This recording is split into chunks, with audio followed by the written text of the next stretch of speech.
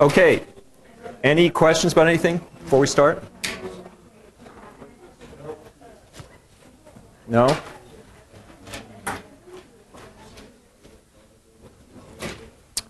No, seriously, are there prelims this week that you guys have?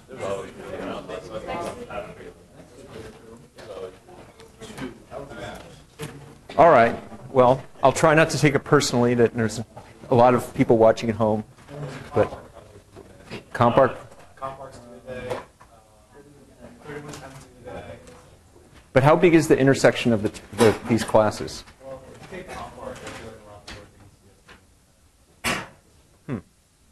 Oh, well.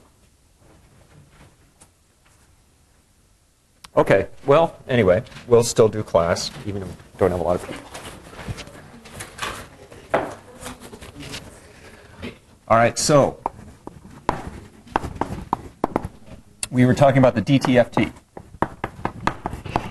discrete time Fourier transform, and today I want to continue that a little bit, and then I want to segue into discussing sampling, interpolation, those kinds of ideas, and it's going to be at a significantly deeper level than we did in 2200. But anyway, we say that a complex valued signal, discrete time signal, so x and c to the z, and a 2 pi periodic function, x hat, and it's going to be a function of a real variable little omega, are a DTFT pair when one or both of these equations holds. And the equation that gives you x hat from x is this one. It's a sum, and we call the equation DTFT.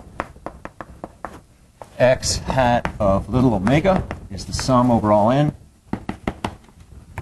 of x of n e to the minus j n omega for all omega in the reals. And the one that gives you x of n in terms of x hat of omega is the inverse DTFT equation.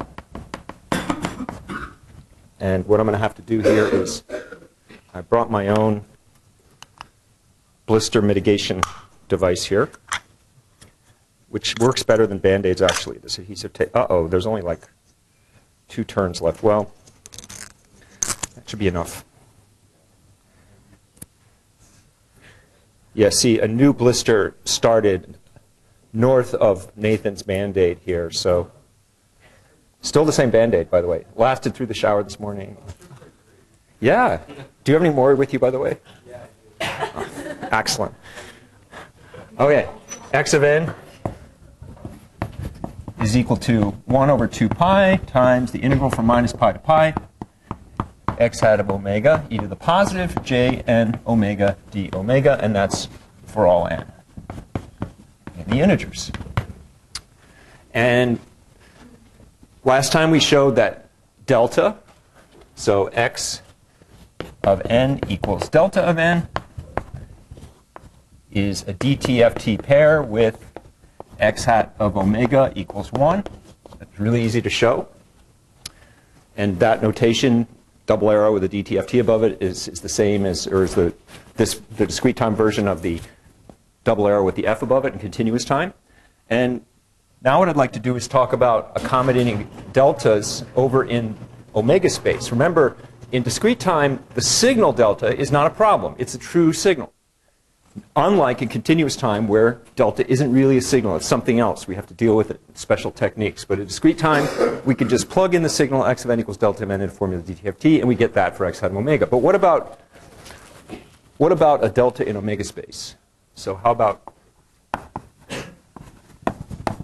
deltas in omega space? So for example, how about, say you have x hat of omega equals 2 pi delta of omega minus some little omega 0. That's an example of a delta in omega space. And it's kind of like delta of omega minus capital omega 0 in continuous time with a 2 pi in front of it. First off, why is that exact thing not a DTFT? What's missing? 2 pi periodic. A DTFT has to be 2 pi periodic. This can't be a DTFT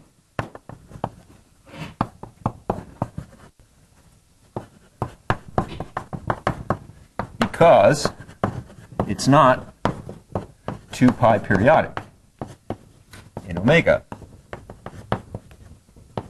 So what do? Let's just extend it 2 pi periodically. Let's just add all the 2 pi shifts of that thing over all k being how many times you shift by 2 pi. So let's extend it periodically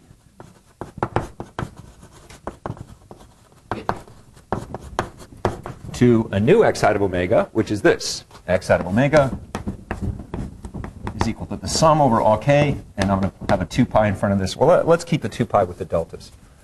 Just sum from k equals minus infinity to infinity of delta of omega minus omega 0 plus 2 pi k. I'll just put it as k2 pi. Now that is a periodic thing. That's a 2 pi periodic thing. So it could conceivably be a DTFT of something. And it sure enough turns out to be. What is the form of this? This takes the form of an impulse train, as they call it. So this x hat is an impulse train. That's what people call it in omega space.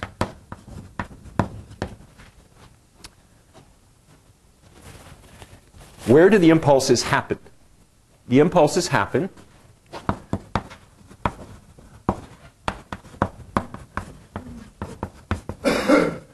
and I'll put the word happen in quotes because when we're talking about time functions, we always talk about impulses occurring at time so-and-so. And occur has this very temporal feel to it. And so I'm just going to say happen. They happen at the following frequencies. Omega 0. And that corresponds with k equals 0. Omega 0 plus and minus 2 pi. That corresponds to k equals plus or minus 1. Omega 0 plus or minus 4 pi, etc. Okay? And if you represent that impulse train schematically, and you really can't graph an impulse, and you know, I forget, when we talked about the time impulses, did I show you how people graph them? With a big arrow, big thick arrow pointing up? Did I show you that? Okay. Oh, last year. Last year. Yeah, but not this year, right? So let me see if I can find an appropriately small piece of chalk to work with here. If not, we'll make do. Yes, this is good. Not much smaller, but let's graph this thing versus omega. At least schematically represent it. So here's going to be the omega axis. And this is going to be x hat of omega. And say omega 0 is out here somewhere. And suppose this is say 2 pi. This is pi, 2 pi, 3 pi, 4 pi, 5 pi, 6 pi, and so on. And this would be 7 pi.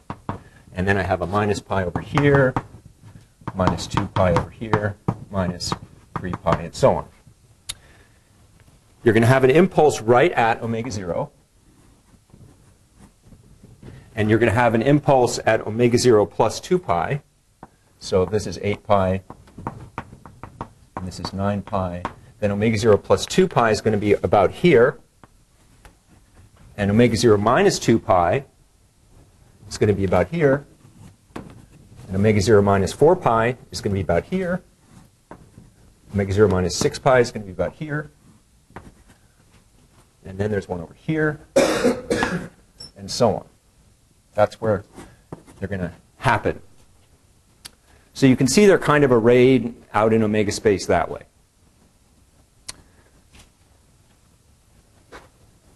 Notice that there's exactly one, provided this omega 0 doesn't happen at an odd multiple of 2 pi. So provided omega 0 is not equal to an odd multiple of pi, say 3 pi, 5 pi, 7 pi, whatever, exactly one impulse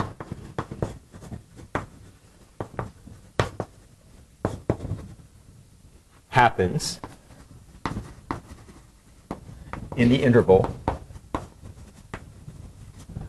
minus pi up to pi in omega space. And you can see why that's true. There's no way to shift by 2 pi starting in the interval minus pi to pi and stay in the interval minus pi to pi. You land in there once for one particular k value. So let's call it, say, k0 or k star. So it's going to be omega 0 minus k star times 2 pi. That happens in the interval minus pi to pi. Now what happens when we plug this impulse train into equation DTFT inverse? What happens is, because DTFT inverse, that equation wherever it is up there, captures only omega between minus pi and pi, it ignores all these impulses except for the one in there. So you plug x hat into equation DTFT inverse, and what happens? You get integral from minus pi to pi with a 2 pi in front times 2 pi, just that single delta, the delta of omega 0 minus, or omega minus omega 0 plus k star times 2 pi, e to the j n omega d omega. This is a 1 over out here. The 2 pi's cancel. And what happens when you have a delta times an e is you just plug in whatever is subtracted from omega in for little omega, and you get this. You get e to the j n parentheses omega 0 minus k star times 2 pi. And because k star is an integer, and k star is also an integer, e to the j times integer multiple 2 pi is 1, so that makes no difference, and you just get e to the j n omega 0 for all n.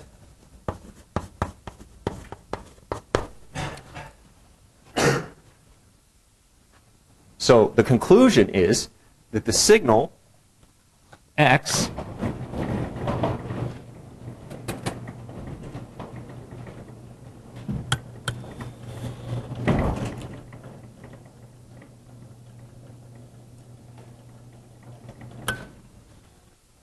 with specification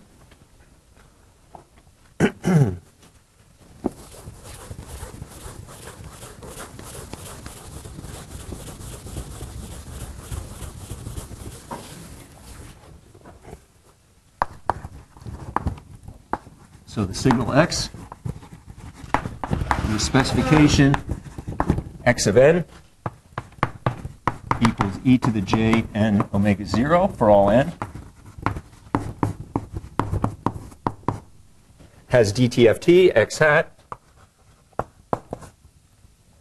Now I need to go to a bigger piece of chalk.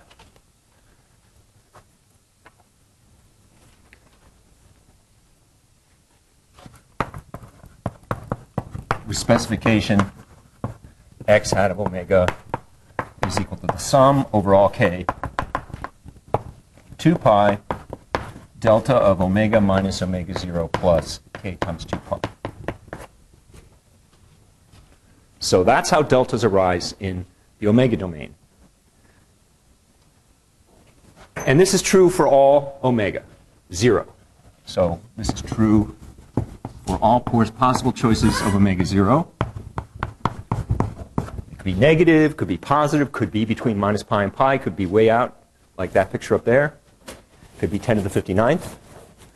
It would be easier if it were 2 pi times 10 to the 59th, but whatever. The name for that signal x of that kind, we call that a discrete time complex exponential sinusoid of frequency omega 0. And I want to caution you once again that this little omega variable, meaning frequency, it doesn't have to do with the frequency of the values of x. Like x of n, thinking of it a bunch of complex numbers, is not going to be a periodic sequence of numbers in general. So anyway, so terminology.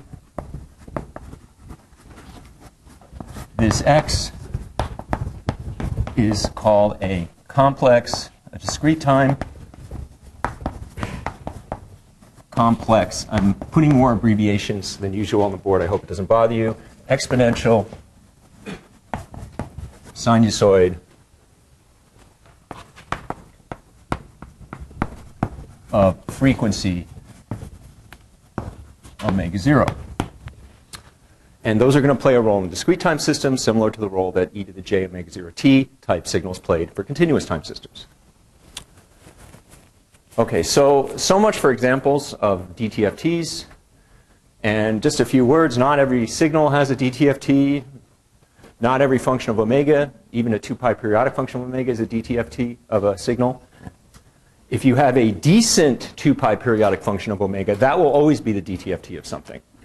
You just plug it into equation DTFT inverse, and out pops a discrete time signal. If you have a finite duration signal, say, finite duration time signal, that is always going to have a DTFT. If you have an L1 signal, it's always going to have a DTFT. And there's an L2 theory associated with it as well. And there's, you know, a Plancherel-Parseval kind of thing going on, just as we had for Fourier series, just as we had for continuous time Fourier transforms. All that stuff is in the monograph, but we're not going to dwell on that in class. Okay, so there's many, as there are for continuous time Fourier transforms. There's a whole litany of operational rules for these discrete time Fourier transforms, and I'm only going to mention 2 of them because those are the 2 that we use the most. So among many operational rules for the DTFT, 2 stand out. Oh, and also again, another thing I'm not going to belabor in class, but we talked about more in continuous time. You want to extend the definition of this by linearity. So you cover signals that have maybe deltas and a smooth thing together in the frequency domain, whatever. It's not, so neither one equation might hold and the other doesn't, whatever. It's all very natural. First one is the time shift rule.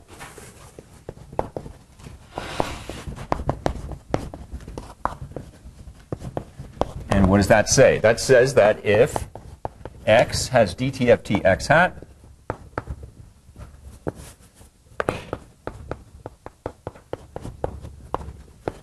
then for any time shift, for any n0 in the integers, the signal y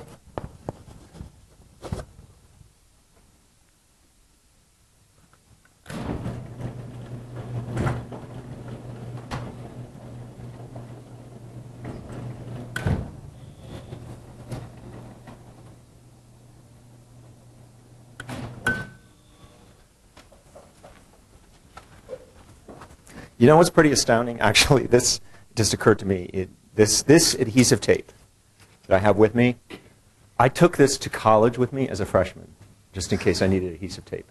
And it's just now running out. How about that?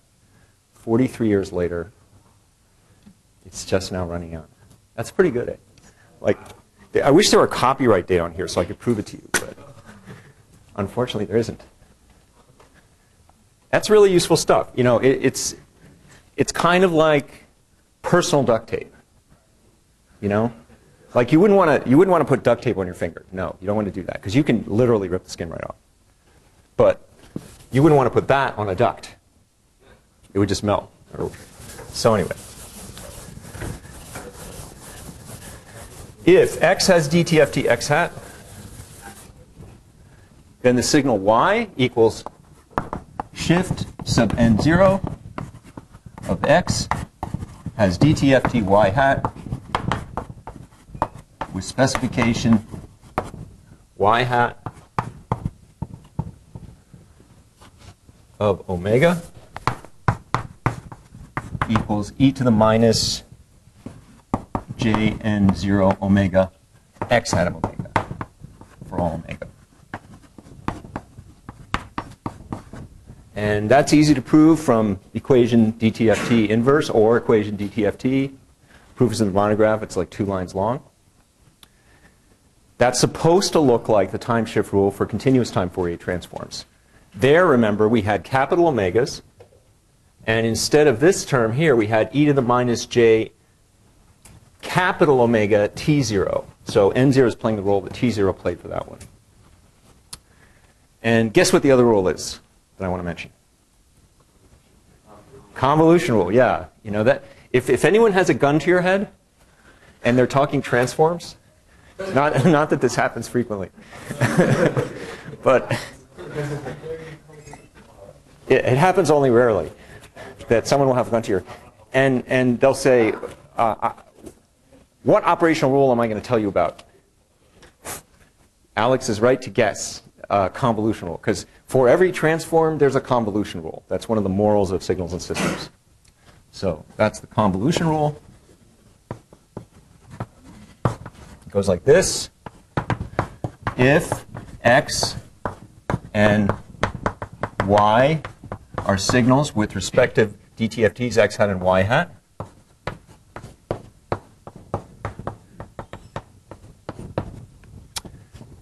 and their convolution exists, or actually let me use x1 and x2 instead of y. So let's make this x2. This is hard to concentrate both on what you're saying and on writing with a painful hand. But anyway, I don't want to whine, so I'll quit. If 2 signals x1 and x2 have respective DTFTs x1 hat and x2 hat, and x1 convolved with x2 exists, then x1 convolved with x2 is also going to have a DTFT. And surprise, surprise,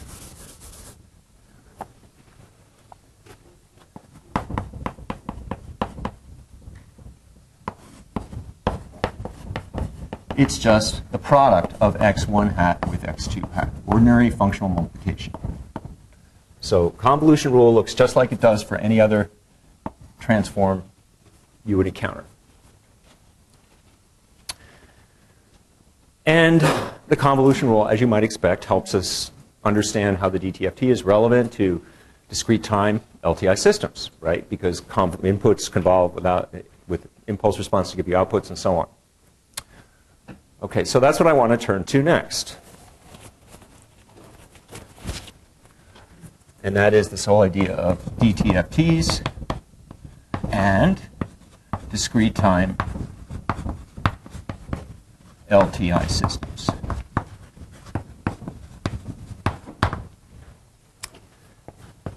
And this is going to be a brief, speedy discussion because the ideas here are essentially identical to the ideas in continuous time. Okay, suppose you're given a system, and when I say system, I just mean discrete time LTI system. We sit with system mapping S.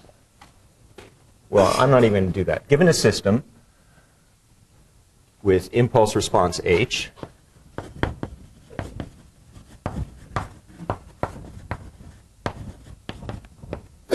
we say that the system has a frequency response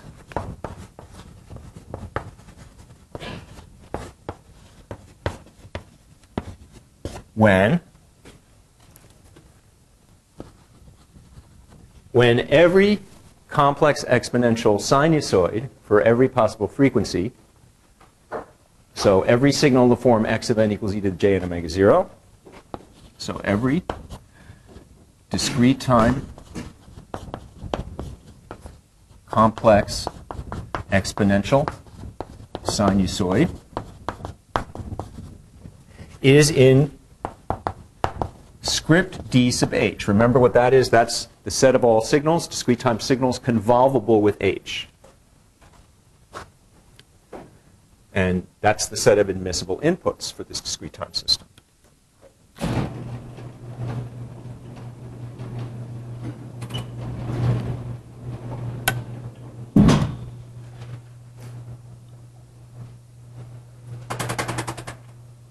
And this definition of having a frequency response is exactly the same as the definition of having a frequency response in continuous time, except we're talking about discrete time complex exponential sinusoids rather than continuous ones, continuous time ones. So if a system has a frequency response, so say the system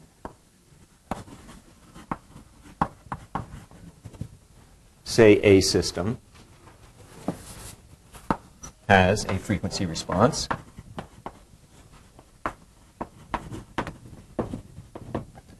consider what happens when you drive the system with input x with specification x of n equals e to the j n, say, omega 1 for some omega 1 in the reals.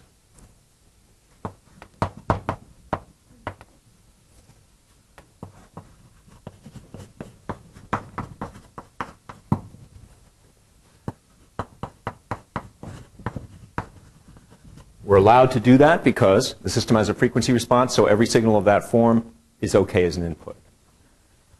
The output y, or s of x, at time n is just going to be h convolved with x at time n for all n. Let's plug in what h convolved with x is. It's the sum from k equals minus infinity to infinity of h of k, x of n minus k, and if you plug in what x of n minus k is,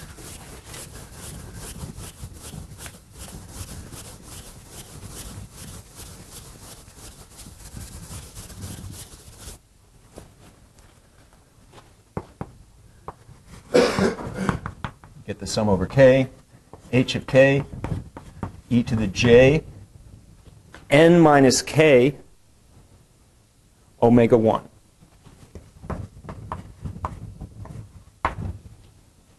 I can factor an e to the j n omega 1 out of that expression because it doesn't depend on the variable summation, and you get this. Sum from k equals minus infinity to infinity, h of k, e to the minus j k omega 1, all that times e to the j n omega 1.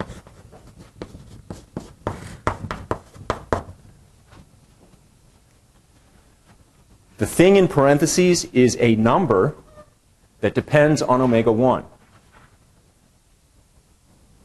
It's not a function of n. It's not a function of anything. It's just a number that depends on omega 1.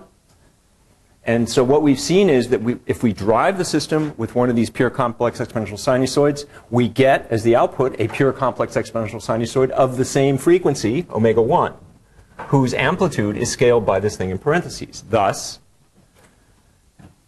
x's of this form are eigeninputs for the system, just like in continuous time.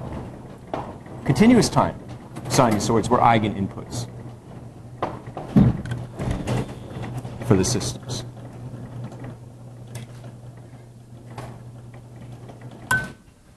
And the eigenvalue associated with the eigeninput is the thing in parentheses.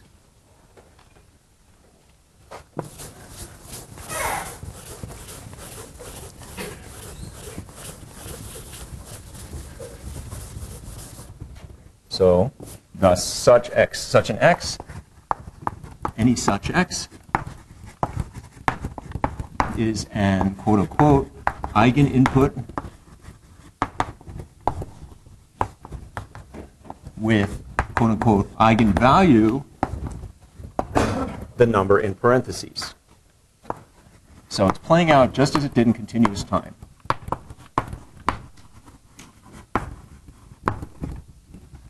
Parentheses, and there's an R in here. If you consider letting this omega 1 vary over all omega, you get a function of omega. The eigenvalue is a function of omega. The thing in parentheses is a function of omega.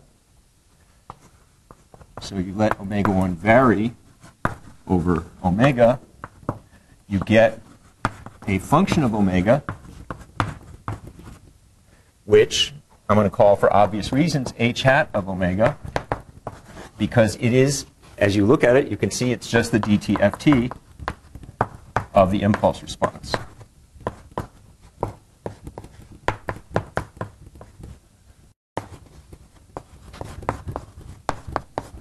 The only difference is that here we have a sum over k rather than a sum over n. Same thing. It's just a dummy variable sum of summation. This function is called the system's frequency response, and evidently it's the DTFT of the impulse response h.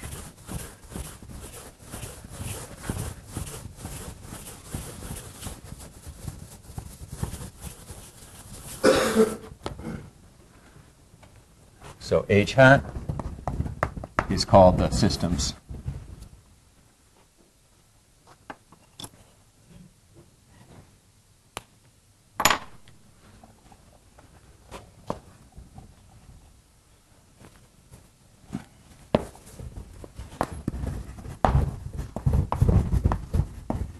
frequency response.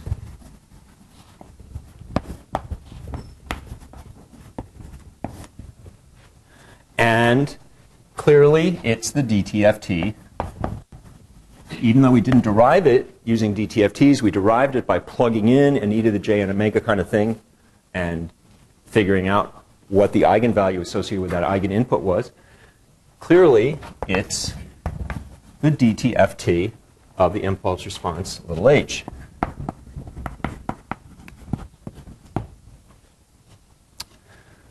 So, if you have a system that has a frequency response, you have two ways you can figure it out. So again, as in continuous time, and I sound like a broken record every time I say that, but a broken record sounds better than a digital skip on a CD. It may not sound cooler, but it sounds better. Has anyone ever had an MRI? Been in an MRI machine? I hear that noise as music, kind of, as like industrial. Do you at all? Not really? Okay. You fall asleep, okay. No, I've had it, my back MRI'd a couple times, and it's really loud in there, you know. They didn't give me music at Cuba Medical Center. They just gave me headphones to blot out the noise, but the noise sounded like music to me.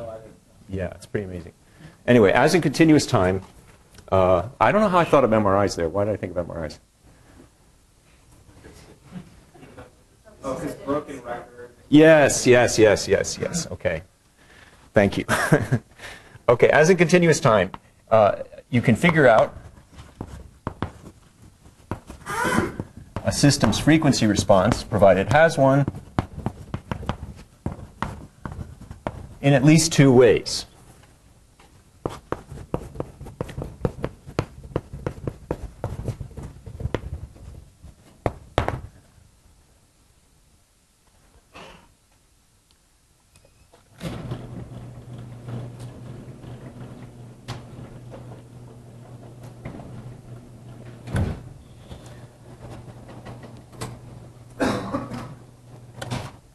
One way is to plug in the signal e to the j n omega and see what comes out. That's always going to be h hat of omega times e to the j n omega.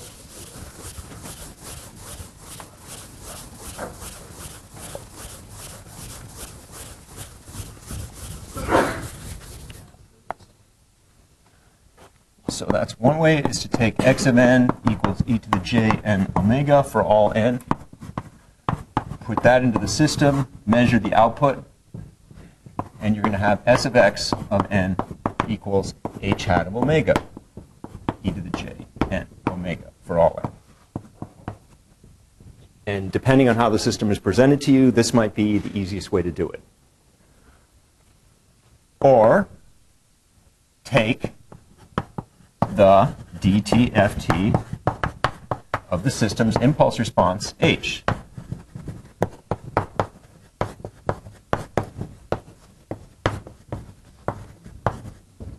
And if someone comes up to you on the street and gives you the impulse response, doesn't present you in the system in a way that's easy to figure out the first way, do it that way. Okay. All right, so anyway, The frequency response tells us at least how the system operates on pure discrete time sinusoids.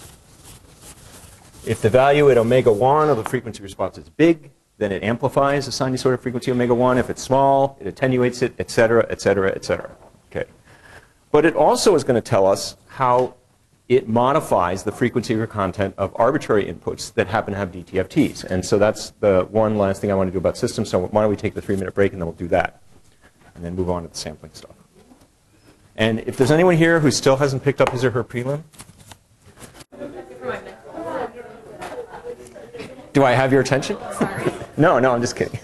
Just giving you a hard time.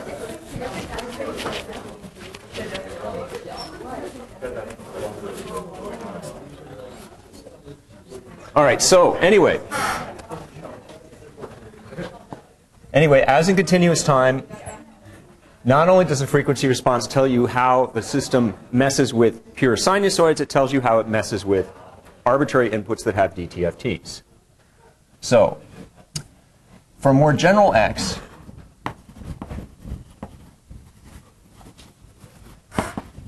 for more general inputs x in d sub h, okay, so x is something in d sub h that have Fourier transforms, DTFTs,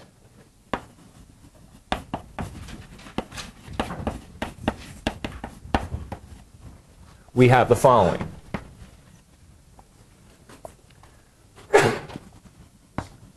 S of x, being h convolved with x, as always, is going to have DTFT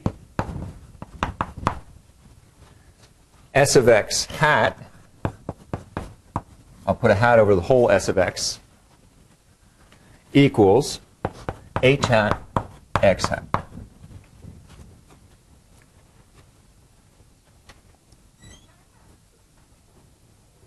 That's true because of the convolution rule.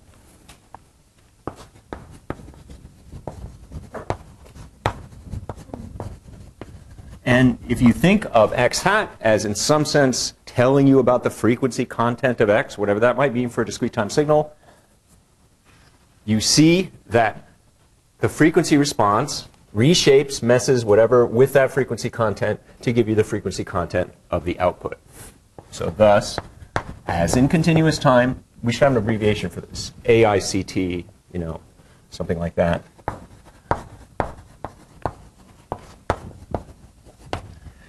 H hat sort of describes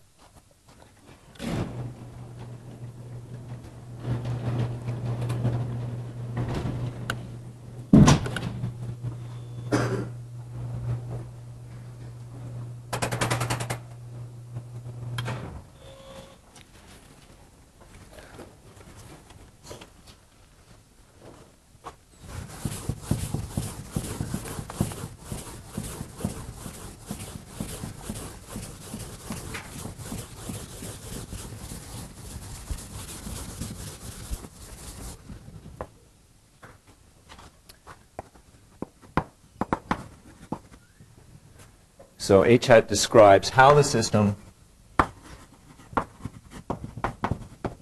quote unquote, molds whatever the frequency content of the input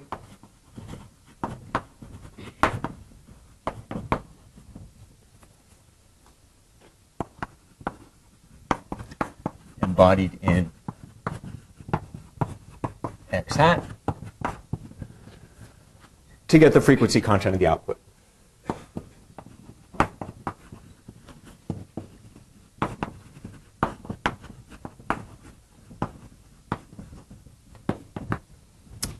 And I could go on and talk about ideal discrete time filters, ideal low pass, ideal high pass, ideal band pass. I'm not going to do that until maybe later on, but for now, I just wanted to give you the quick intro to DTFTs, because DTFTs are the way that we do a sort of a rigorous approach to sampling and interpolation and stuff. So any questions about this? It makes a lot of sense if you just think of it in the context of continuous time stuff, generalizing it to discrete time.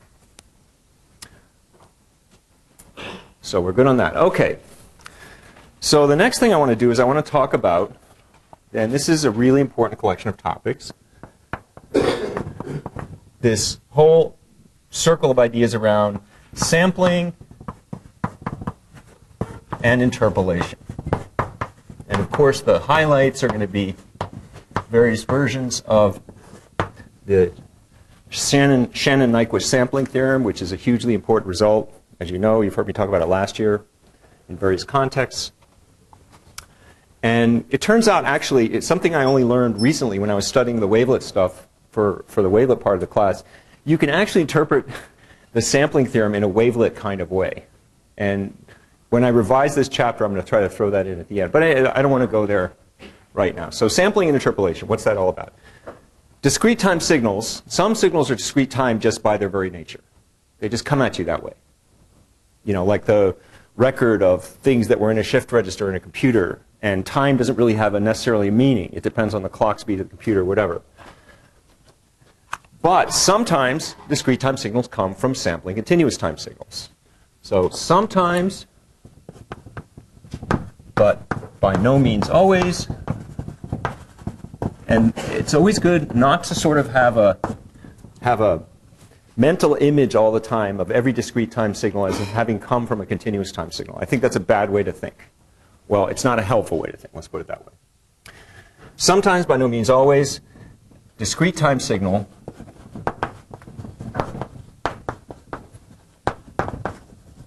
X arises from sampling a continuous time signal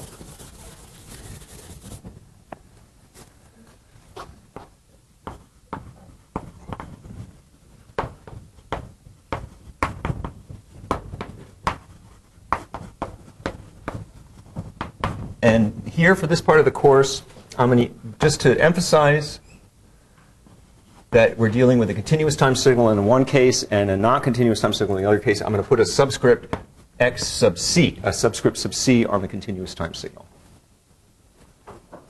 Okay?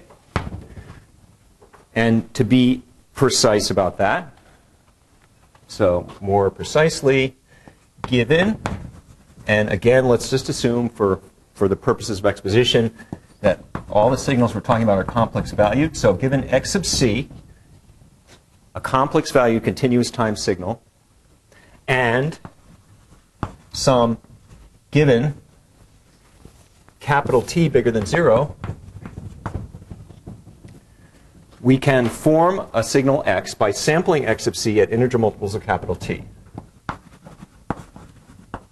So we can form X in C to the Z by means of the prescription X of n is equal to X sub C of nt for all n in the integers.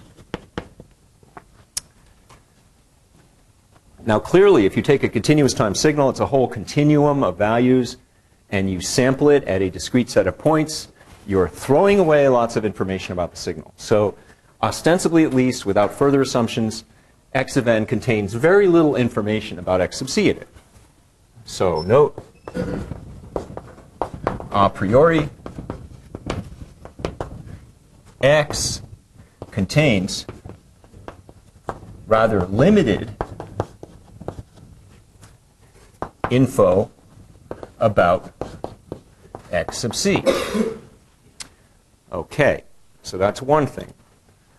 And you can call X a T-sampled version of X, or of X sub C, or a T-sampled X. And schematically, the way X arises from X is it goes through something I call a T-sampler. Fair enough, right? T-sampling is a linear operation on signals. And you can think of it as a mapping from C to the R into C to the Z. So you can view this, the quote-unquote T-sampling process, as a linear mapping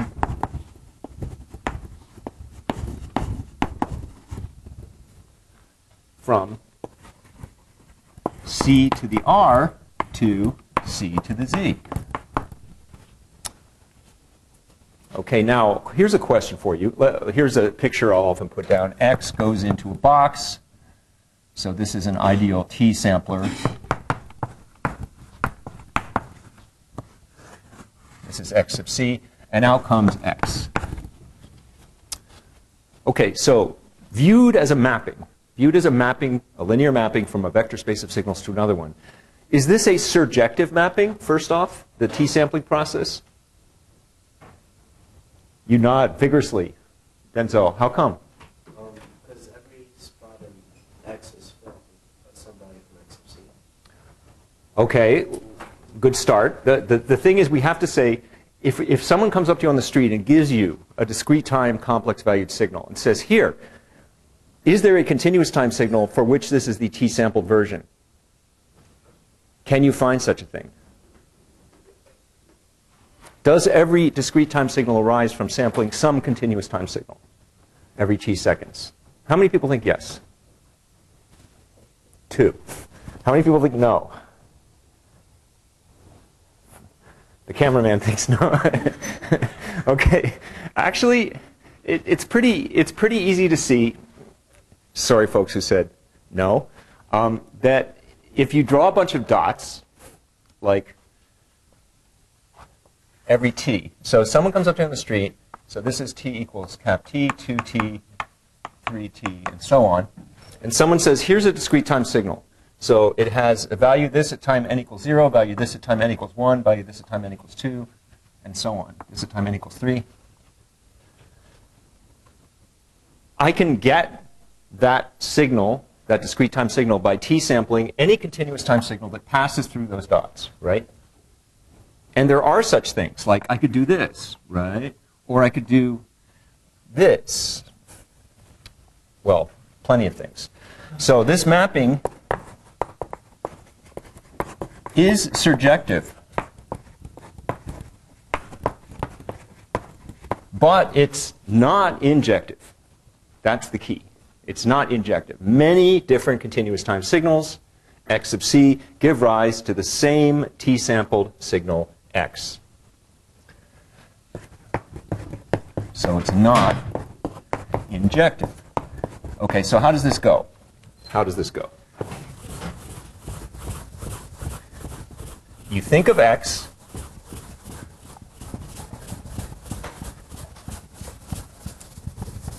discrete time signal X as a bunch of dots.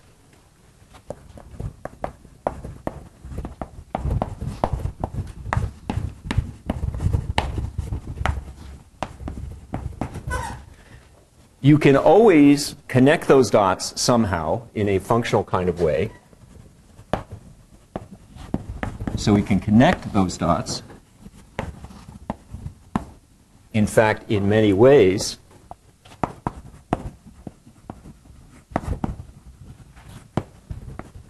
To get a continuous time signal, call it X sub C, such that X sub C at integer multiples of cap T equals X of n for all integers n. And the fact that we can always connect the dots to get an X sub C, that says the mapping is surjective. The fact that we could do it in many ways says the mapping is not injective. So let me just give you some examples, just a few. So suppose you had, these are the dots. And I'll try not to write boring dots anyway. So let's put same dots over here. This is minus T, T, 2T, and think of it as going out like that. Another one up here, here, here. Same set of dots.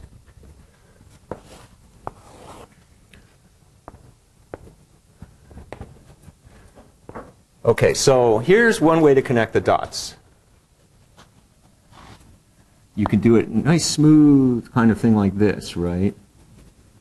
That's one signal that interpolates the dots, right? You could do it linearly, say, like that. Or, you know, if you're like me, you'd be very perverse and do it this way.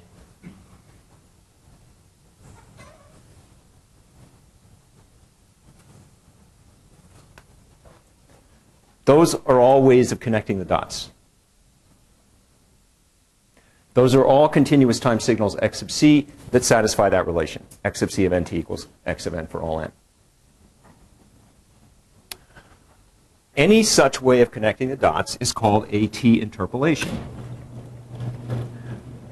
of discrete time signal x. So interpolation in some sense is the inverse operation of sampling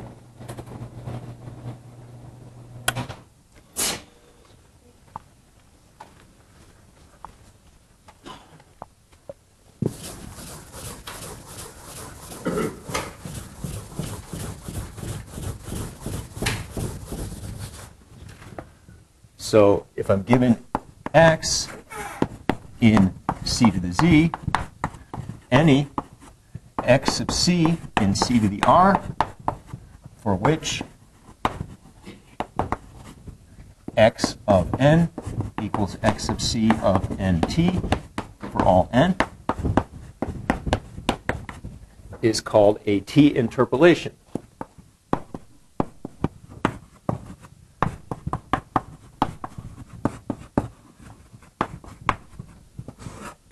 Of x.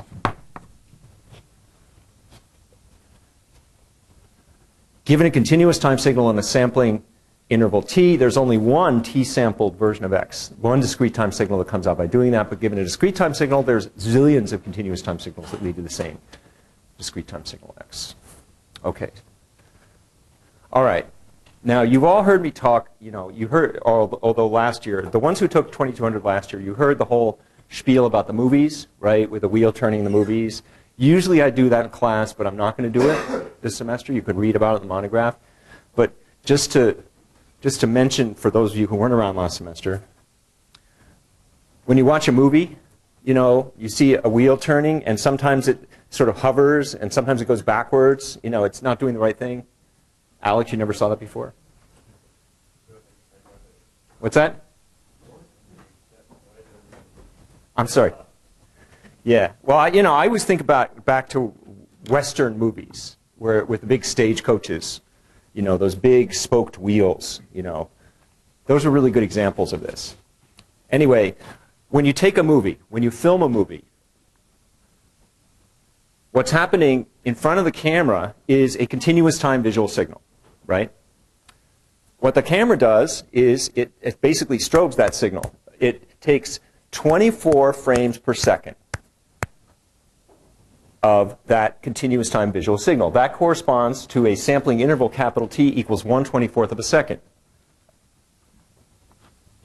And that's the movie. The movie is a whole bunch of still pictures. The X, so to speak, is the movie. The X sub C is the scene you're filming. And a Hollywood movie is filmed at 24 frames per second. And depending on how fast, say, a wheel is turning, when you strobe it like that, when you take pictures 24 frames a second, the wheel could look like, in the film, look as if it were standing still, like if it was turning exactly 24 revs per second, or it could be turning to the right in real life, but in the film it would look as if it were turning backward. All kinds of things can happen, okay? And those are examples of the fact that in real life, you had one X sub C that gave rise to those samples. When you film it and then watch it, your mind builds another X sub C that matches those samples. That's different from the one that was filmed.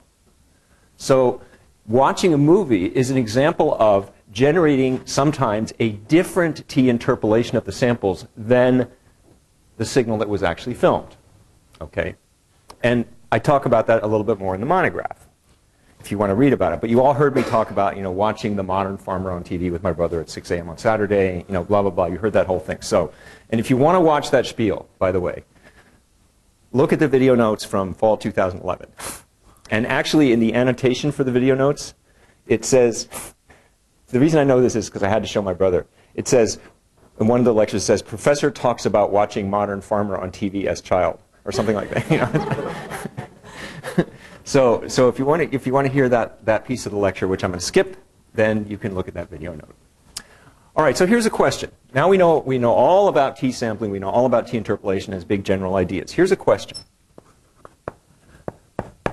Suppose I have a continuous time signal xc that has a Fourier transform. So given xc in c to the r, say xc has Fourier transform, and remember, this is a continuous time Fourier transform, xc hat. So that's a description of the frequency content of the continuous time signal xc.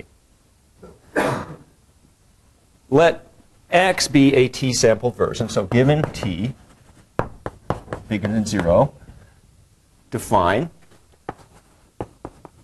x in c to the n, or c to the integers, by x of n equals x sub c of nt for all n.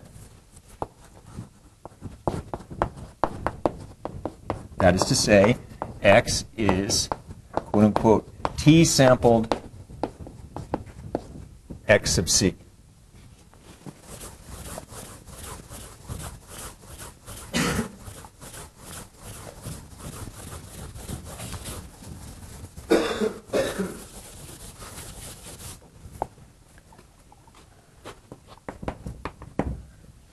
Okay.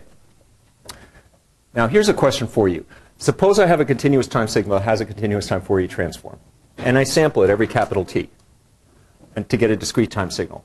Is that discrete time signal automatically going to have a DTFT? Or is it possible that it might not? It's a non-trivial question.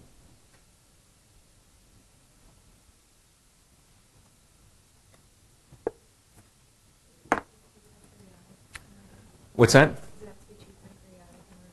Does what have to be 2-pi periodic? No, no, it doesn't. It's okay. It turns out that x need not have a DTFT.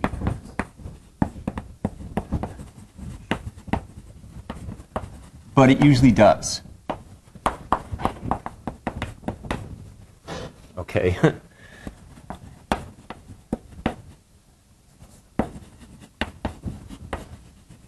And what are sufficient conditions for x to have a DTFT?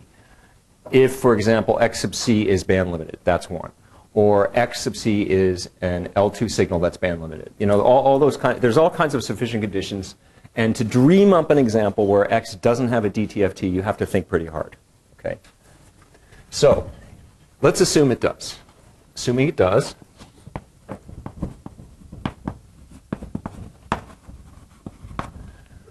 suppose that x has DTFT x hat. We wonder how, if any at all, that x hat is related to x sub c hat. So how is x hat related to x sub c hat? How is the DTFT of a t-sampled x, a lot of t's floating around here, related to the continuous time Fourier transform of the continuous time signal it samples, if at all? And obviously, I wouldn't be sort of belaboring this question and drawing it out in this kind of boring way if there weren't an interesting answer. Okay, so it turns out that there's a nice relationship. And here's the fact. And I give this sort of a comical name. It's supposed to be funny, you know, but if you don't know anything about literary criticism, it won't be funny to you. Okay, so this is called, the equation we're going to get is called the deconstruction equation. Okay, so how does it go? Given x in c, x sub c in c to the r, and t bigger than 0, and x formed as above, namely a t-sampled version of x sub c, it turns out that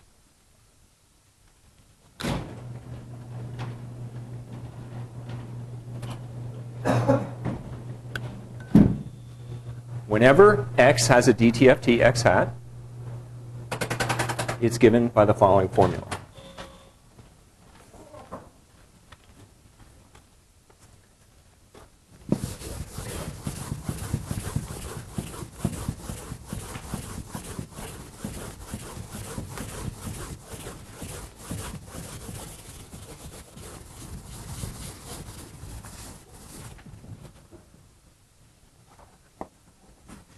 So when x has a DTFT x hat has specification, and I'm going to call this equation D for deconstruction, x hat of little omega equals the sum from k equals minus infinity to infinity of 1 over t xc hat of omega over t plus k 2 pi over t for all things.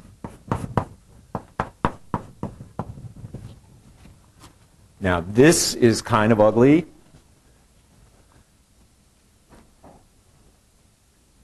But I'm going to describe how to implement that equation. I'm not going to prove it in class. It's just a matter of manipulating integrals and changing variables and all that kind of stuff. But I do want to emphasize the following. Note, we've made no assumptions about x sub c except that it has a continuous time Fourier transform and that the t-sample version has a DTFT. This is true regardless of whether x sub c is band limited.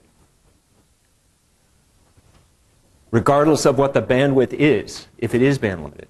So this is true. Equation D holds generally. Or let me in general, all caps,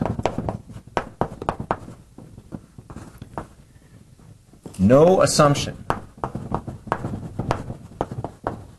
about, for example, band limitedness of x sub c or anything like that.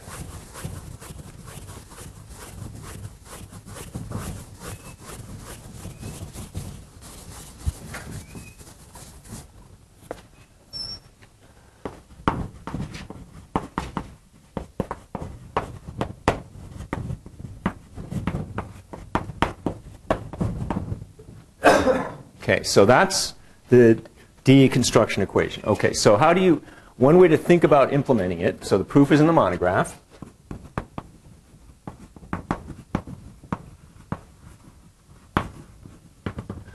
And one way to implement it, to figure out x hat from xc hat, I like to think of it as a two-step process.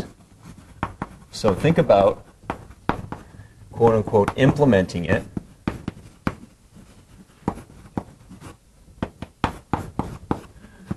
as a two-step process.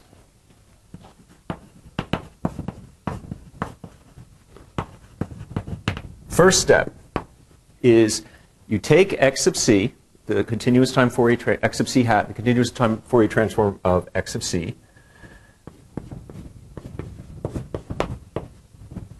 and form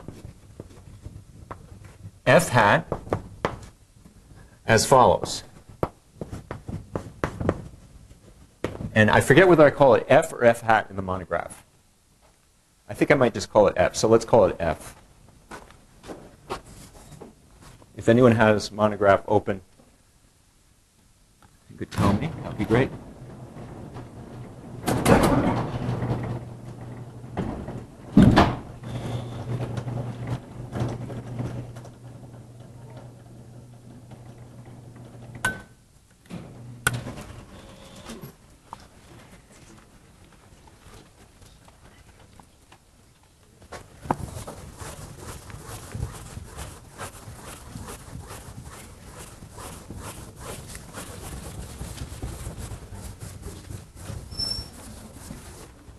So f of omega is going to be the sum from k equals minus infinity to infinity of xc hat of capital omega plus k 2 pi over t. And this is for all omega.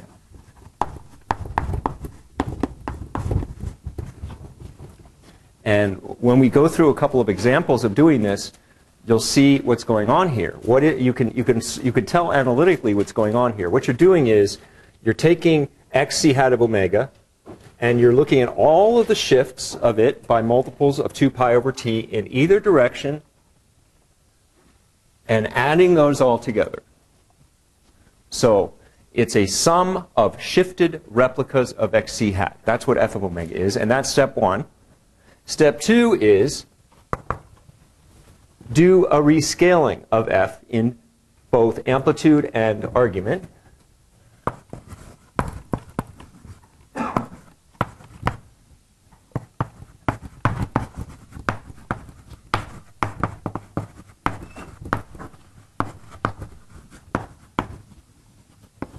By 1 over t, and you get x hat of little omega, this is the DTFT of the t-sample version of x, equals 1 over t f of little omega over t equals the sum over all k, 1 over t xc hat of little omega over t plus k 2 pi over t for all omega.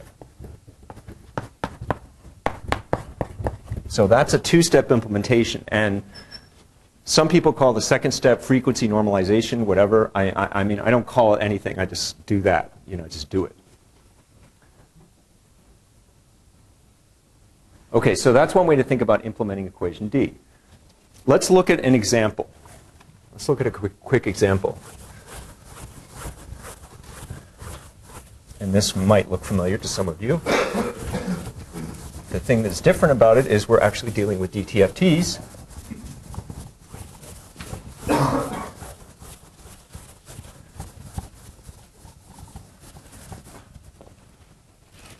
So, for example, say that this is what xc hat of omega looks like.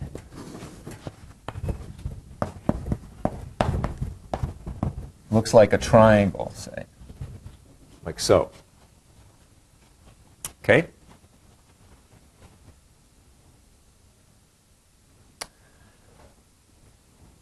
What happens when I form F?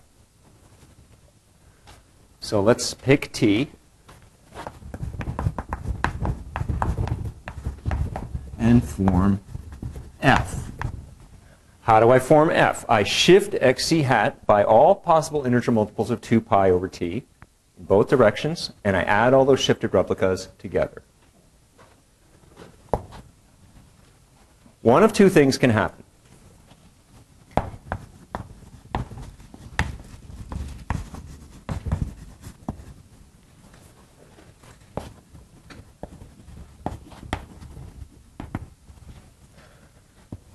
Here's one. This could happen.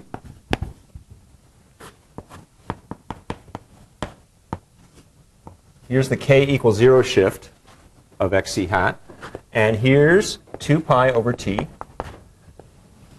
And that's the k equals 1 shift, or k equals minus 1, actually. This is 4 pi over t. And actually, that would be farther out than that. So it's more like this. And so on. And over here, you're going to have one at minus 2 pi over t. Right? That could happen. Or something else could happen. Now, what is the tacit assumption I've made here for this picture to be what happens when I do the F formation?